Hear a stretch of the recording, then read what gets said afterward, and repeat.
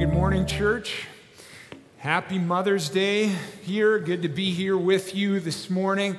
Yesterday I was up with my mom and the mother of my kids, and we were celebrating Mother's Day, and I got to go watch a few rugby games of my youngest daughter, and that's why my head is glowing, because I didn't put any sunscreen on. It was a beautiful day yesterday in Calgary, like I know it was here as well. And so I'm happy to be here. I'm just going to sweat a little bit up here on the stage. But Mother's Day, so much fun. And I've learned a lot about the mother of my kids over the last 25 years. And quite a few ways that I can communicate love to Janelle. About 15 rolled off my mind as I was thinking about it here. First of all, telling her that I love her. That works well. Sometimes it gets a little rote, so I got to go a different way. I can write her a note. I can pull out my texting machine and fire a text off to her. I did that at the beginning of last month, the first 7 days. I just wrote her 7 things every morning that I appreciated about her. I can give her a back rub, all right? She enjoys that, and I know the spots in particular where she gets her tension at. I can take her out on a date. I can cozy up to her on the couch. I can go to Costco with her and help her to shop. That shows love to her. I can tell her what a great job she's done in front of her friends. I can call her in the middle of the day. And when I catch her, she really enjoys that. I don't do enough of that, but I should. I listen, and I try to pick up what she wants for a gift for Mother's Day. And then I try to find a way to surprise her with it.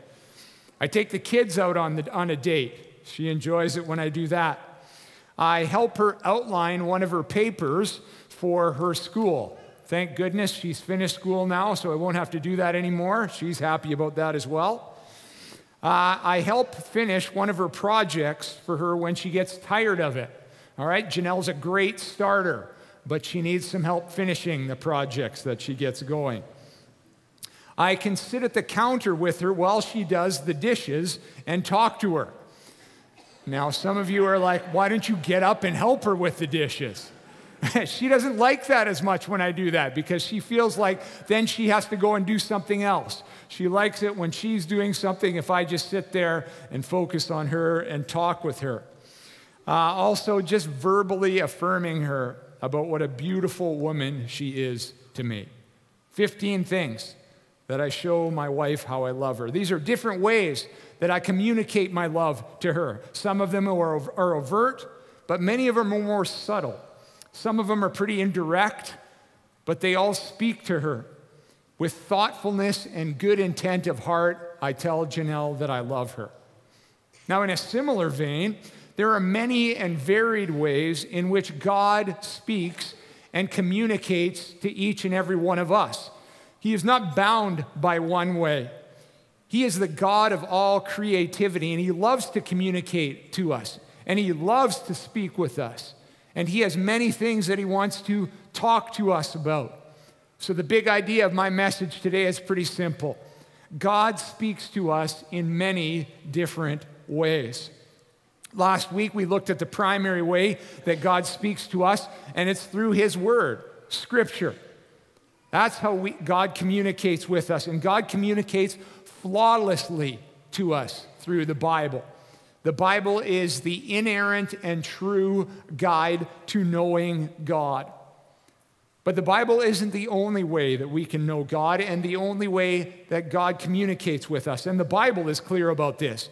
In Job 33:14, it says this: God speaks in different ways, and we don't always recognize His voice. God speaks to us in different ways. And today we're going to learn about a few other ways that God communicates with us. I can't give you them all because He does many, but we're going to look at a few. I was listening to one of our pastors back up at my church up in Calgary, and he said this, an interesting quote. He said, "The Bible is a story of God speaking outside the Bible."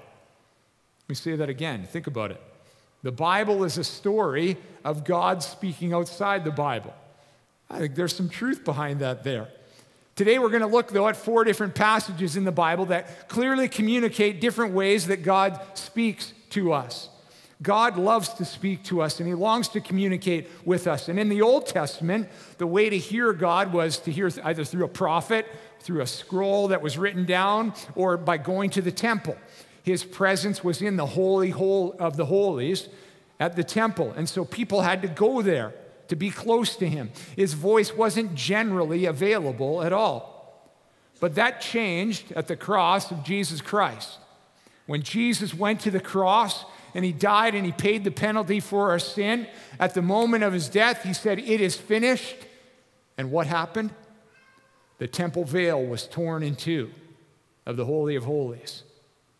And the Spirit of God left that place. And where did it go? Well, the Spirit of God left that place.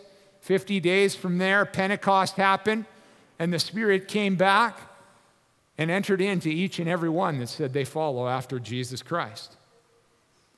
So the Holy Spirit left that physical temple and entered into a new place that is now known as the temple of the Holy Spirit. We are the temple of the Holy Spirit.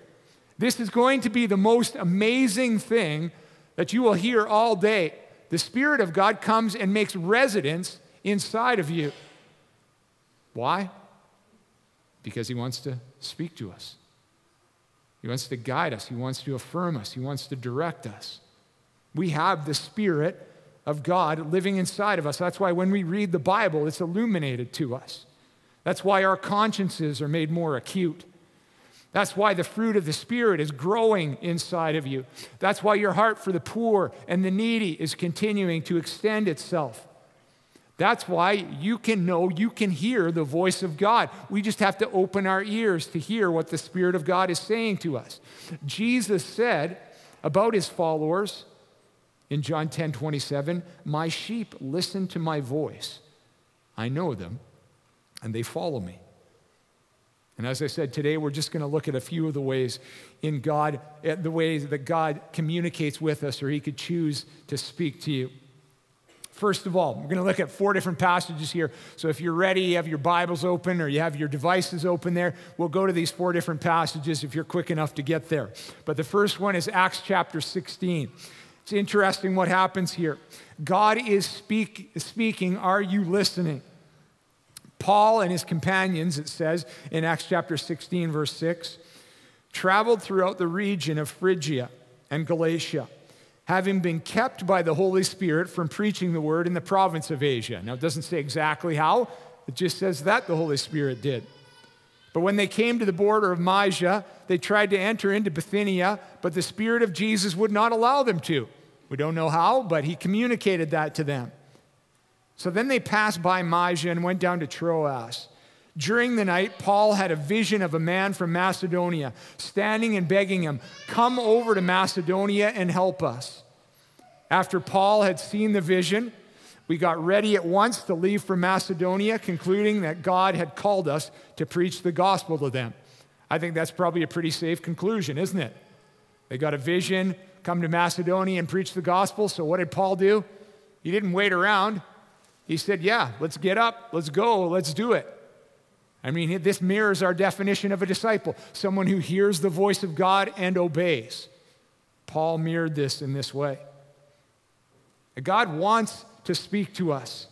Even when we aren't paying attention, God wants to break in and speak to us. Maybe we hear God's voice and we attribute it to other things, but sometimes we don't hear because we don't expect God to speak.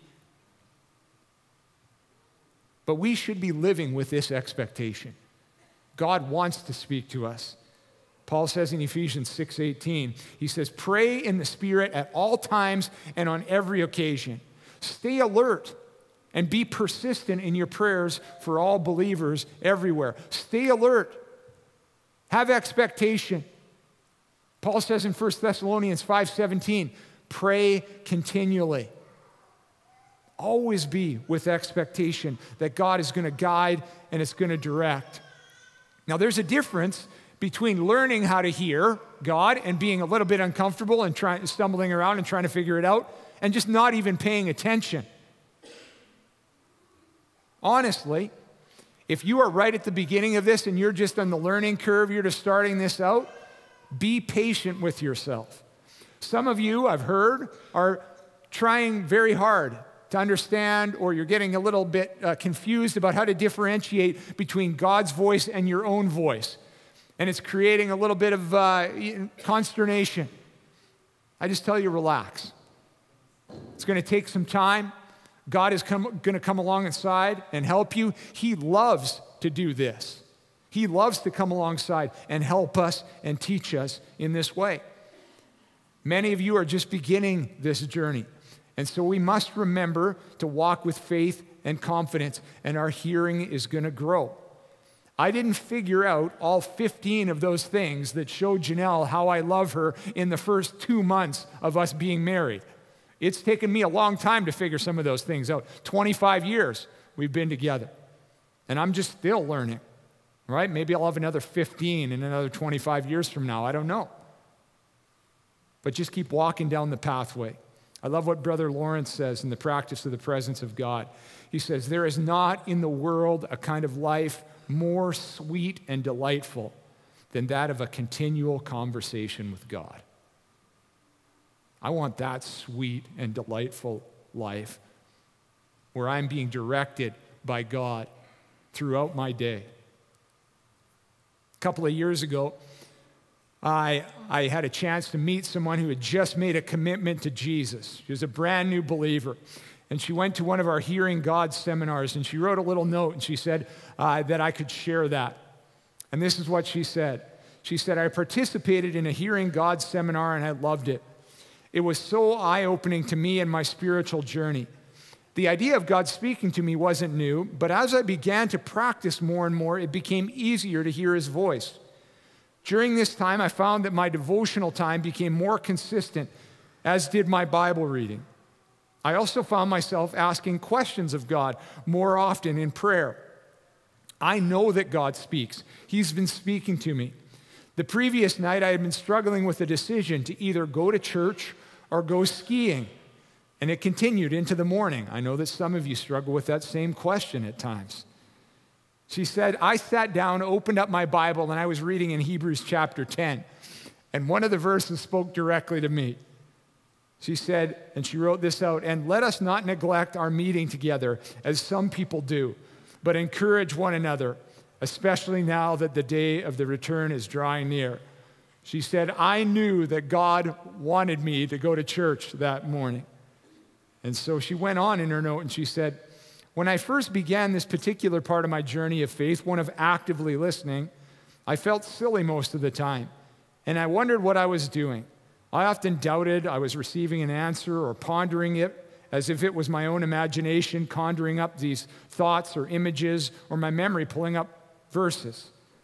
But with daily practice, I began to feel confident about hearing God's voice. I began to open my ears to his voice and saying, speak, Lord, your servant is listening. I was just moved by that. I thought that was a powerful expression of her journey with getting to know the voice of God. And if we angle our hearts with this sort of anticipation and action, there are many ways that God is going to speak to us. One of the other ways that God will speak to us is through other people. And if you have your Bibles and you want to flip open to Acts chapter 15, I'll get there in a second. But God often uses the voices of other people to communicate his thoughts or his messages to us.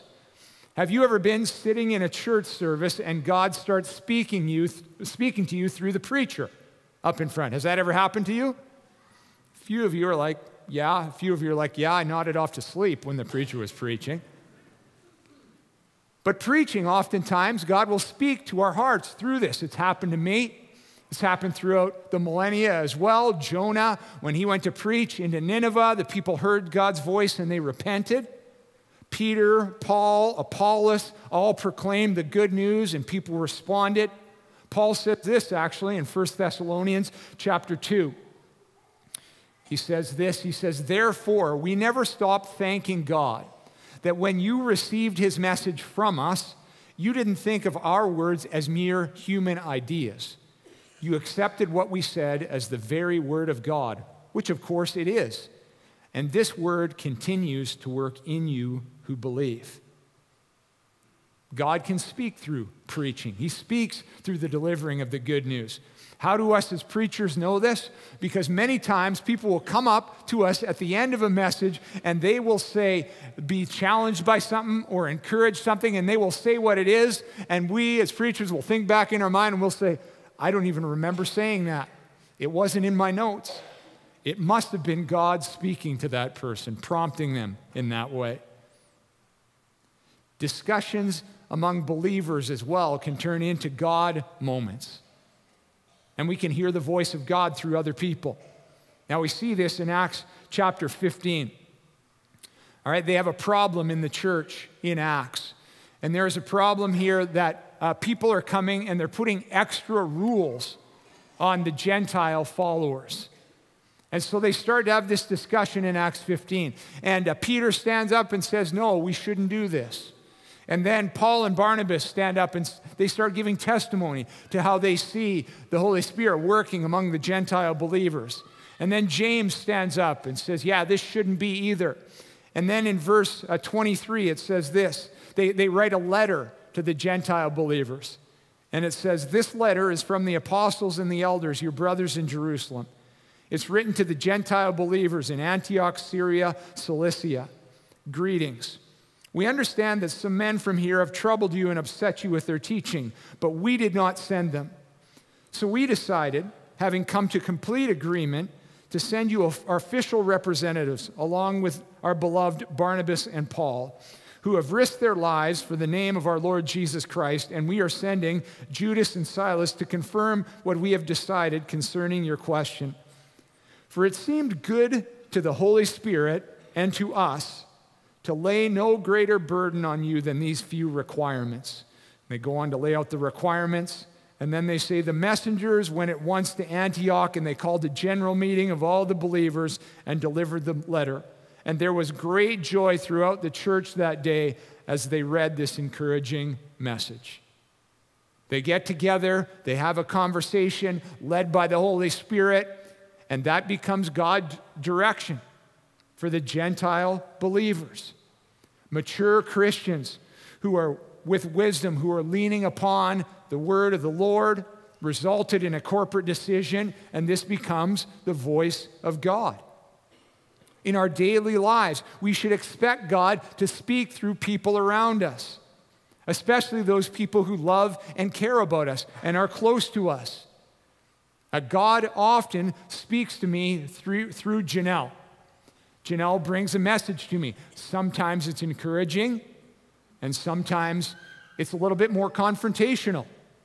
Sometimes I wish Janelle would say it a little bit more nice, but oftentimes God speaks through her to me, and I hear the voice of God through her. We have this role in the lives of other people to help them to hear the voice of God as well.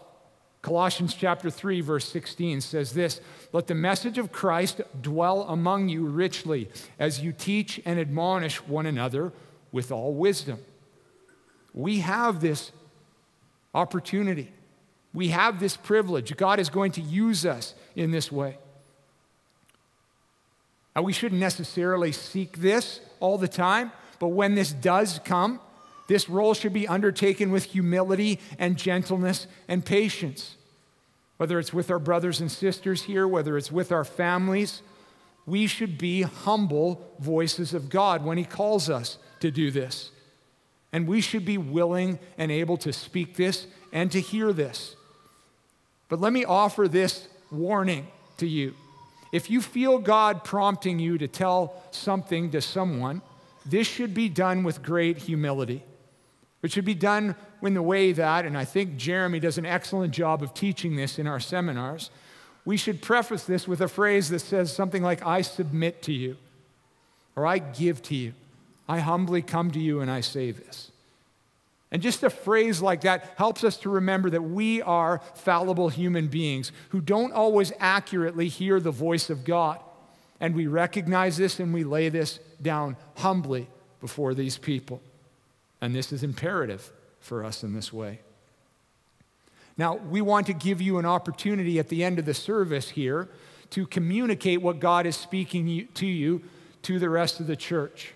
And it's going to look like we're going to do some listening to God in a little bit here, and then you're going to have an opportunity to be able to go out on video in our foyer here and just do that and communicate what God has been encouraging you with. So anticipate that. But another way that God chooses to speak to us is through discipline. Through the discipline of God, God will speak to us. Now, this isn't always great. This isn't always fun. But God speaks to us loudly sometimes through this. Galatians chapter 2 will speak about this, and I'll talk about this in a moment. But some Christians never ask God about their unpleasant circumstances and what He is trying to do through this, just assuming that the unpleasant events that they're going through are just part of life, and they just kind of grit their teeth and try and get through it. Others assume that every bad thing that they go through is due to the enemy. I think both these things aren't great.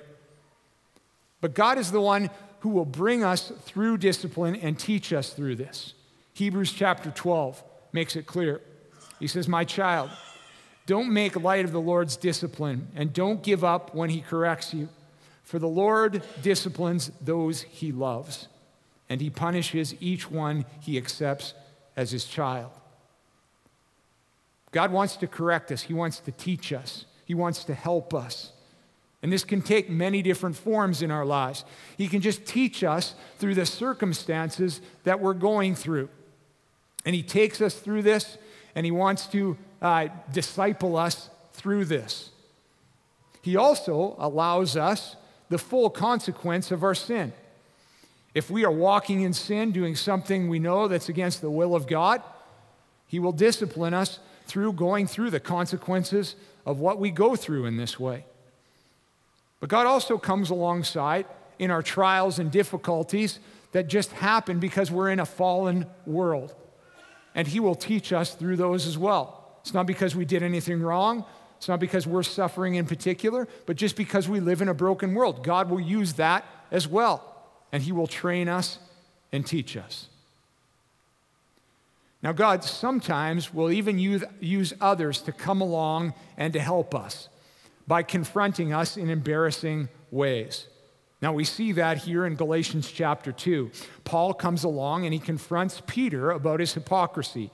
So in Galatians 2, verse 11, it says this, "But when Peter came to Antioch, I had to oppose him to his face, for what he did was very wrong. When he first arrived, he ate with the Gentile Christians who were not circumcised. But afterwards, when some friends of James came, Peter wouldn't eat with the Gentiles anymore. He was afraid of criticism from these people who insisted on the necessity of circumcision. As a result, other Jewish Christians followed Peter's hypocrisy, and even Barnabas was led astray by their hypocrisy. When I saw that they were not following the truth of the gospel message, I said to Peter in front of all the others, 'Since you, a Jew by birth, have declared the Jewish laws and are living like a Gentile, why are you now trying to make these Gentiles follow Jewish traditions?' Peter's sin was a public sin here, so Paul confronted him publicly. And the words out of Paul's mouth to Peter were a chastisement. They were an admonishment, and they were a judgment directly from God. But I have no doubt that they were heeded in this instance. I believe that Peter saw his hypocrisy for what it was and repented and turned around. And he was drawn closer to God as a result of this. Now, I've had this happen in my own life multiple times, where people have come in and spoken to me and confronted me in my sin. I could give you great examples of this, but just a quick one in this. In my small group a few years back, one of my friends came and told me about a situation that he had observed between my wife and myself. And he confronted me about what happened in that moment. And when he talked to me about that, I knew that he was speaking the very words of God. And I was humbled in that moment. And I went back and talked to my wife and repented right away.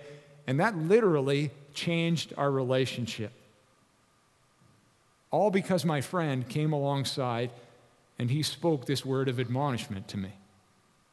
I could never thank him enough for that. Those words he spoke to me from that day were hard to hear, but they were straight from God's mouth. In the Old Testament, God expected his people to make a connection between their negative circumstances and his voice.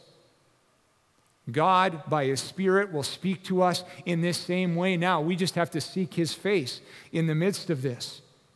God can and will do this, and we need to have this listening voice. Now, my fourth one here is probably the most common way that God speaks to us. And it's easy to overlook this, but this is God's still, small voice. This is why we need to cultivate the heart of listening to the voice of God. In Nehemiah chapter 7, Nehemiah puts it this way. He says this, God put it in my heart to gather the nobles, the officials, and the people in general to be registered. All right, he heard the voice of God and he obeyed. How did God do it? God put it in his heart. It's this still, small voice. And how do we get to hear this? We get to know God and who he is. And we get to know him through his word in this way. And we take time each day to listen to his voice. Now we got to get away from this fast-paced, distracted society for a few moments each and every day to be quiet before him. You know, one of the fourth of the 10 commandments is to honor the Sabbath and keep it holy. The Sabbath is a day where we step away from busyness and we enjoy rest with God. We need this to connect with God so that we can hear his heart. We can hear his voice. We can pay attention to what he's saying. Who was really good at this? Jesus was.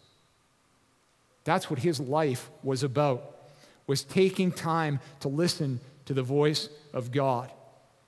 Now, we see this throughout Jesus' biographies, Matthew, Mark, Luke, and John, but particularly in the biography written by Luke, we see this. At every major point in Jesus' life and ministry, he takes time, he separates himself, and he goes and he prays. Sometimes he prays through the night. At every instance, at his baptism, right before his baptism, before his selection of his disciples, before Peter's confession of who Jesus is, at the transfiguration, at his teaching on the Lord's Prayer, right before Peter's denial. Jesus is deep in prayer, and it says something like this. We see in Luke chapter 5, verse 16. But Jesus would often slip away to the wilderness and pray. When people were pressing in around him, when the crowds were growing larger, when his popularity was getting greater, what did Jesus do? He said, no, I need to step away. I need to get by myself. I need to spend time with my Heavenly Father and listen to what he has to say. How much more do we need to get away and to be quiet and to spend time listening to the voice of our Heavenly Father? We need to learn to hear that voice just like Jesus. I was convicted by this. When was the last time that I ever spent a night with God in prayer? All night. I've never done that. I want to hear the voice of God. I want to hear the still small voice speaking to me. And I know he's going to say things that lead me, guide me, encourage me, help me, draw me closer to him. But a year ago, I was reading a biography of Hudson Taylor. Don't know if you've heard of this guy, but he was a man of prayer. In the 19th century, he was a famous missionary to China. He was the founder of a mission organization called China Inland Mission, which at his death included 205 mission stations with over 800 missionaries. And they had had the opportunity of leading more than 125,000 Chinese people to Jesus. But there was one story at the beginning of the biography that really struck me in this way. Hudson talked about living a life of rebellion against God, going his own way. when one day he found himself in his father's study and he pulled this gospel tract off the shelf and he started reading through it. And he couldn't get it out of his mind in the moments that he was there. And finally, he just fell to his knees and he gave his life over to God. And his mom, who was away at the time, came back after a long trip, walked in the door, and Hudson was there, and he greeted her with the news that he had turned his life over to Jesus. And his mom said, "I know." She said, 10 days ago, on the very date on which you tell me you read the tract, I spent the entire afternoon in prayer for you until the Lord assured me that my wayward son had been brought into the fold. Our God still speaks. He speaks in many different ways. How does God whisper to us? He gives us peace. He tweaks our conscience, inner promptings. God moves in many and varied ways. I read a story of this. It's 10 days ago, on May 2nd. There was a couple of teenage kids, 17 years of age. Tyler Smith and Heather Brown were their names. And they were on senior skip day down in Florida. And so they said, we're skipping classes, and they headed off to the beach. They got to one of the beaches and they started swimming. And unfortunately, they got caught by one of the currents and they got dragged out into the ocean. And they tried frantically to get back, but they weren't getting anywhere. They ended up 1.5 miles off of shore, and they were getting more and more fatigued. When finally Tyler said, I cried out to God and I said, if you really have a plan for me, just do something. And he said, in the next moment, I looked up and I saw this big boat in front of me. And they have a picture of the boat. On the side of the boat, it says, Amen. God speaks to us, and sometimes it's in the form of a boat that says Amen on the side of it. When they fished both of them out of the water, Heather's first words when she got on the deck was, God is real. And CNN interviewed the owner of the boat afterwards, and he said, my faith was strengthened by this. There were too many coincidences for it not to be divine motivation. It had nothing to do with me. Our God still speaks. He longs to communicate with us and show us who He is. And I believe that God wants to communicate with us right now. And so we're going to take a few moments just to do this.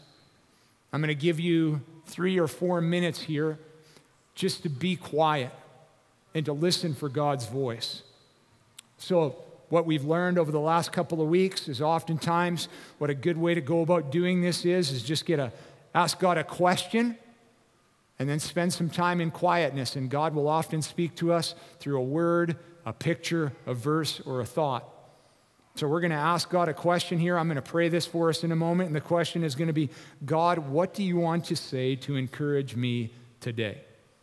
So if you'll grab a piece of paper there, the question is right at the bottom of your bulletin on the back there. If you have that there, you can grab any other paper. You can grab your phone, all right? And there's a pen or a pencil right in between the seats in front of you there. And pull this out. And I'm going to pray for us here, and then I'm just going to give you 3 minutes or so just to listen to see what God has to say to you here. All right? Let's listen to God together.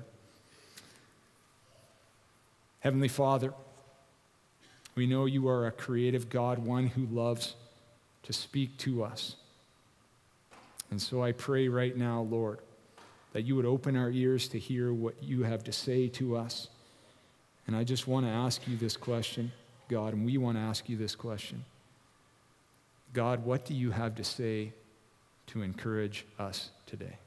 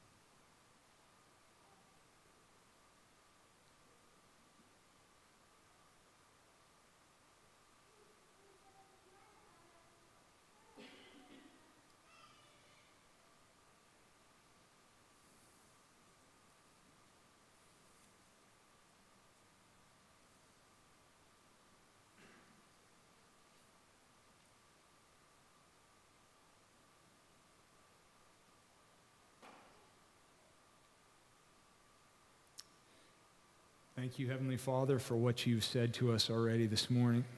We trust you, and we thank you that you speak. Continue to guide us and show us your path. Pray these things, Lord, in your precious name. Amen. So our definition of a disciple is one who hears the voice of God and obeys and teaches others to do the same. May we continue developing our ears to hear what God is saying to us. And then may we have the boldness to do what he has called us to do and be obedient to what he has called us to do. But let us join together in continuing to worship the one who speaks to us and the one who loves when we spend time with him. Amen.